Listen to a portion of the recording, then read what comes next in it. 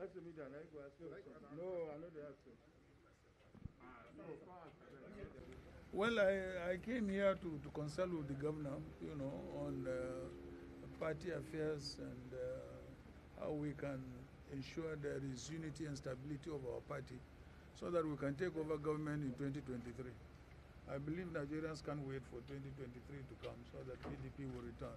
I think he is topmost governor we have in the party. There is no doubt about that in terms of projects, in terms of youth unemployment, in terms of security.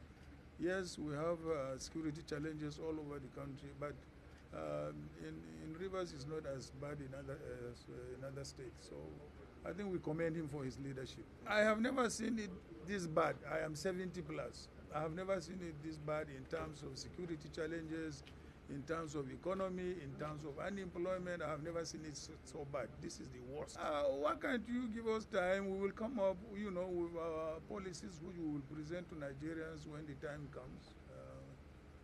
We will do that. You know that we can. We have done that before as PDP. We recorded the highest growth in this country, the best foreign reserves.